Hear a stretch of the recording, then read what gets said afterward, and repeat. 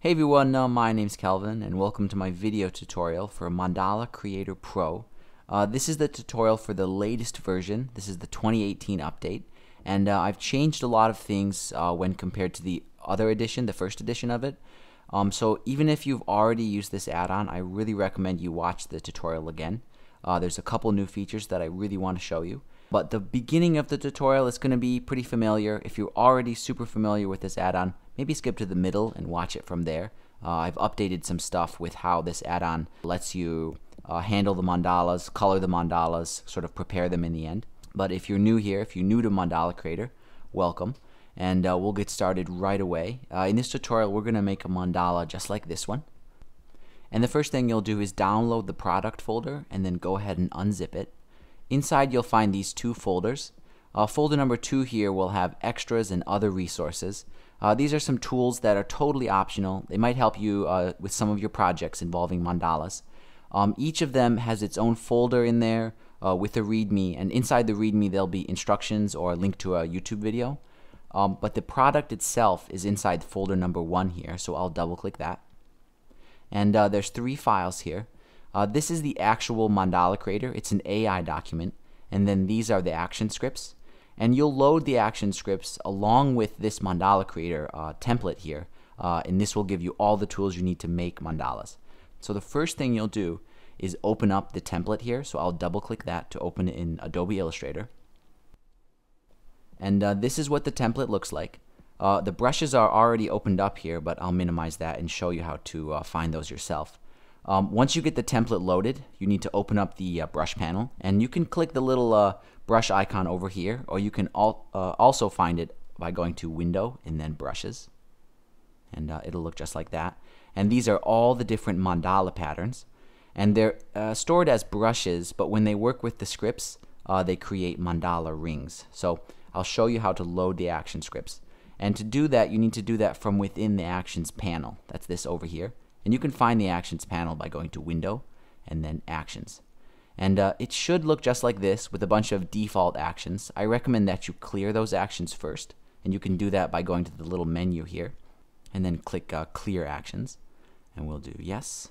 And then you can load new actions by clicking the menu again, Load Actions, and then navigate back to that folder you downloaded. It's in the folder number 1. And then these are the scripts, and you only need to load one of them. So if you want to make a 6-pointed mandala, load this one, and if you wanted to make an 8-pointed mandala, you'll load this one. But for this tutorial, I'm going to use the 6-pointed scripts, so I'll click on that one and then click Open. And I'm doing this tutorial in Adobe Illustrator Creative Cloud, but this add-on works fine in CS5 and CS6. So the action scripts, they should look like this, like little buttons. If they don't, button mode probably isn't enabled, so make sure that this little button mode option here is checked, and then all the scripts can be run just by clicking on them. So to start a mandala, just run this first script, and that'll create a mandala ring in the center and automatically select a default pattern from here. And if you want to change that pattern, you can click any one of these. There's about 170 brushes here, and they've all been organized in terms of their complexity. So these C ones, these are designed for use in the very beginning, but you can use any of these patterns at any stage. I just made these ones with the center of the mandala in mind, so I marked them all as C. And as you can see, if you click a different one, it'll apply a different pattern to this ring. And you can also use any of these down here, but you can see the further down you go in the list, the more there's likely to be like an empty center here. So that's why I created brushes specially designed for the very center of the mandala. So I'll choose a brush like this one. I think that's pretty good. And the basic process for building a mandala is from the inside out. And as long as this ring is still selected here, you can just click Duplicate Ring. It'll make a copy of that and put it behind.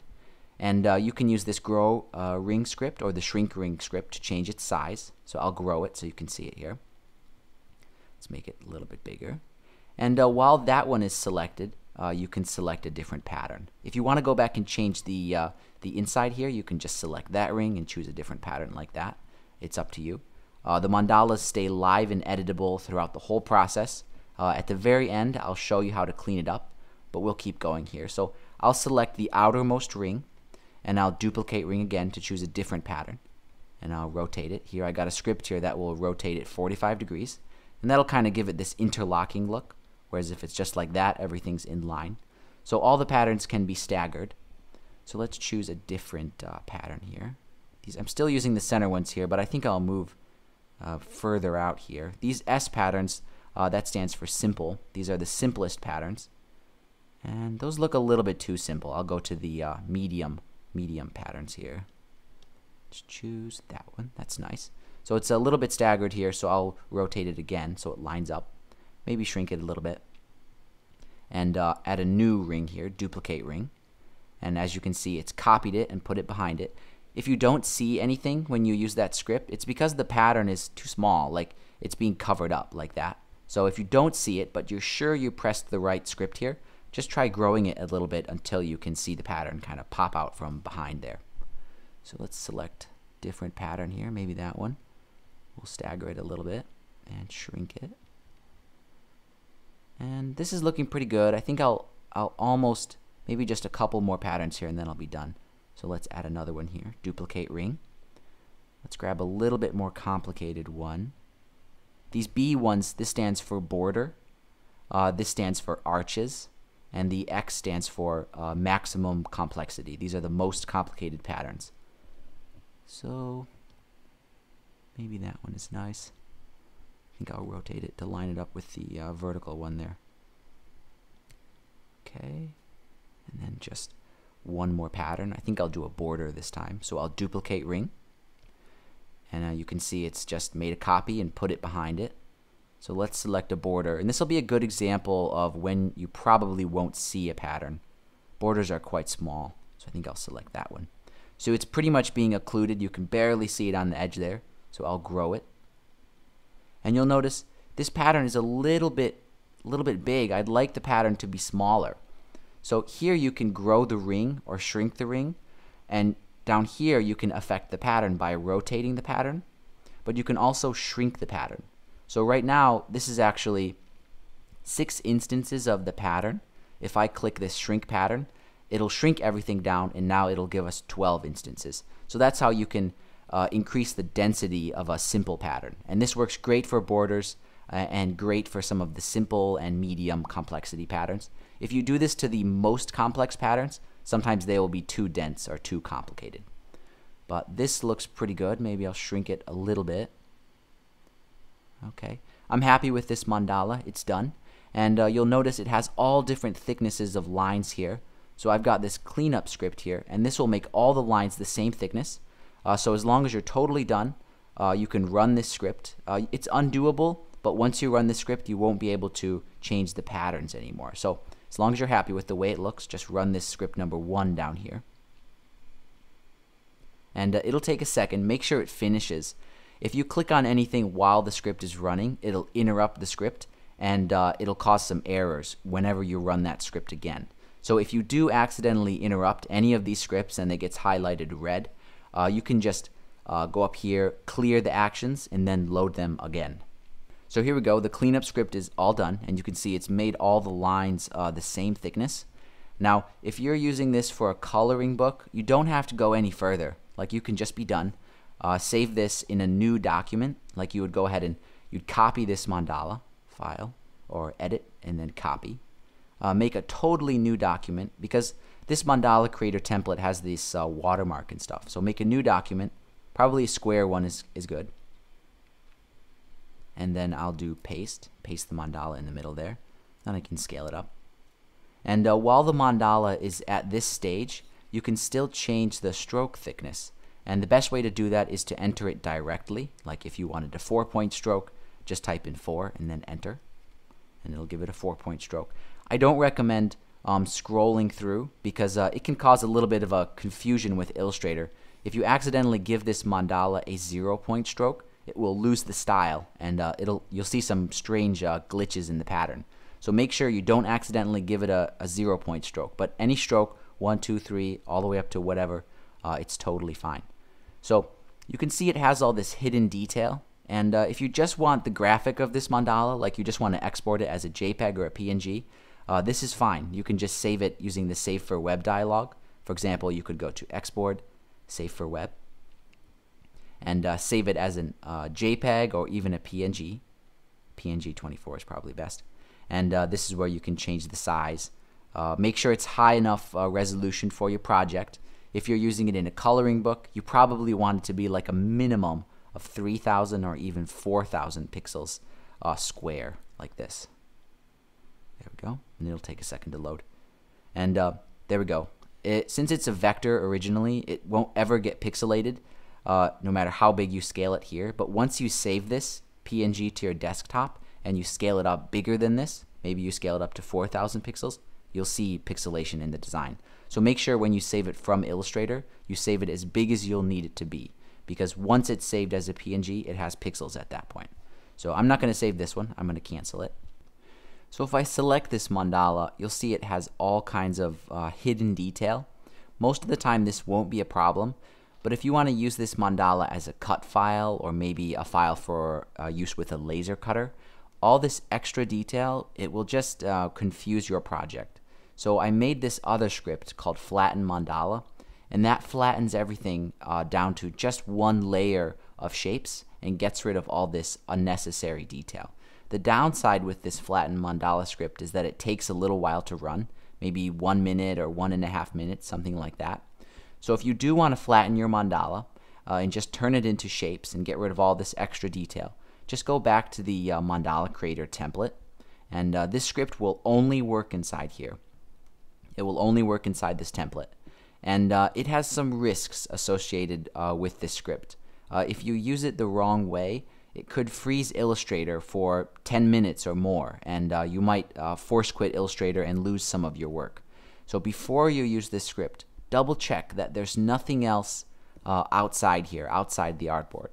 So if you're making mandalas and storing them off on the edges here, and then making a new mandala, copying it, putting it over there, and you run this script, it will sort of suck everything in, and it will take so long to run, because the more complicated the mandala, the longer this script will take to finish. So if you run this script on 10 mandalas, it could take a half an hour, and you might have to close Illustrator and lose your work. So make sure all of your mandalas that you want to keep are put in another document, a blank document, and only have one mandala on the template at a time if you're planning to use this script. So you don't have to select anything. If you're sure you want to use this script, make sure the stroke thickness is set, because you won't be able to change that. So let's set it to 3 pixels. Okay, that looks good. And I'll just run this script, and I'll show you what it looks like in the end here.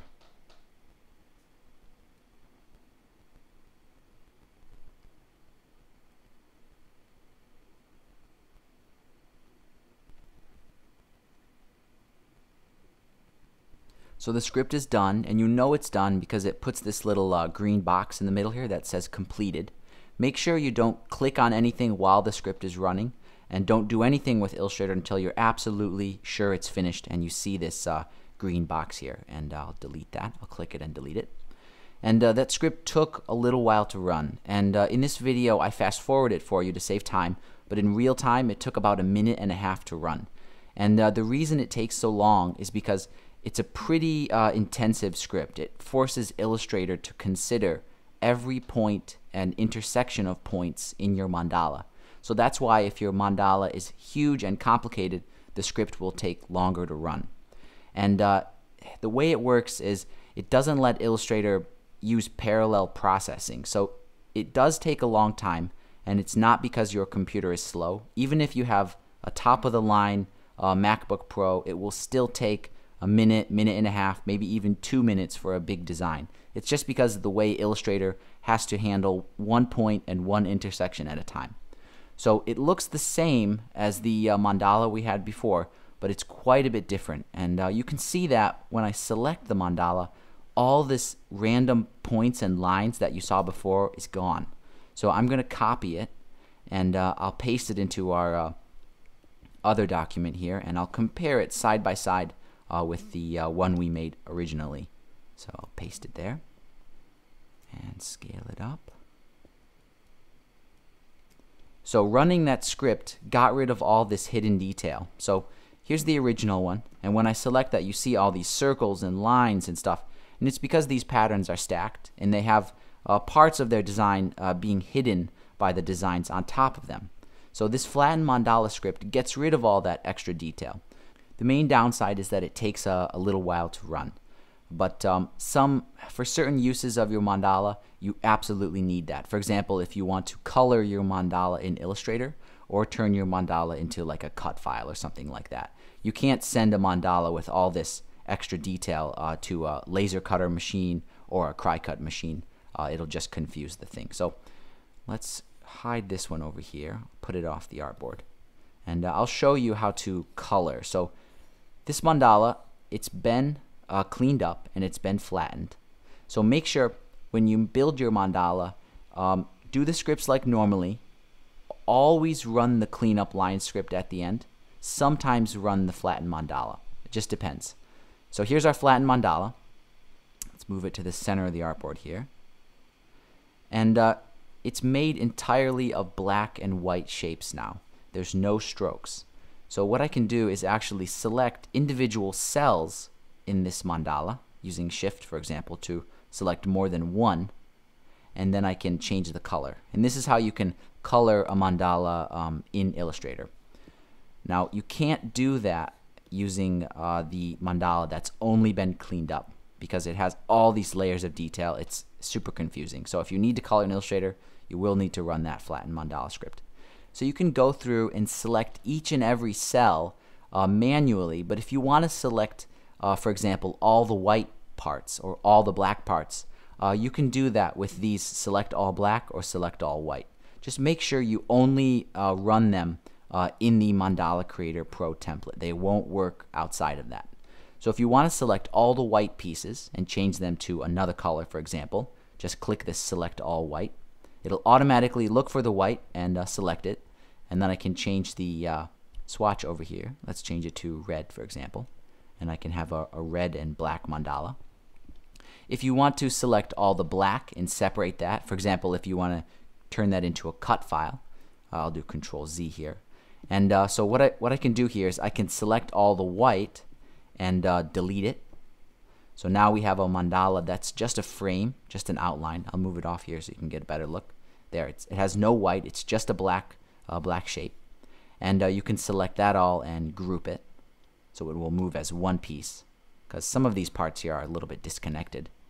And then you can export this as an EPS or an SVG if you want to use it for a cut file. Just again, make sure you copy anything you want to export and then paste it into a new blank document and export it from there, because this template has this watermark and stuff like that. So before I finish, I just want to do a quick overview, just a quick kind of Cliff's Notes here. So when you build a mandala, you'll always use the Start New Mandala script, and then use these scripts to build it from there while selecting different patterns for each ring. When you are done building the mandala, you will always run the cleanup line script, and that makes all the lines the same thickness. If you want to make a cut file or you want to color the mandala, you'll also use the flattened mandala script. This will only work after this has been run. So if you're making mandalas for a coloring book and you just need black and white illustrations, you'll just build the mandala like normally, start new mandala, do the various steps here, and you'll run the cleanup lines, and then you would be done. If you just want a black and white mandala, you don't need to use any of these other scripts. But if you want to color it, or do you want to cut the mandala out or save it as an SVG or something like that, you will need to use the flattened mandala script. So hopefully this is a pretty good overview of a lot of the features on here. Just remember that you won't need to use the flattened mandala script all the time, just for certain projects, but you will always need to use the cleanup line script when you're done building your mandala.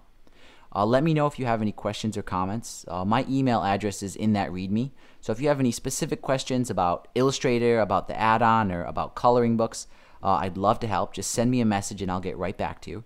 But other than that, guys, thanks for your support and thanks for watching.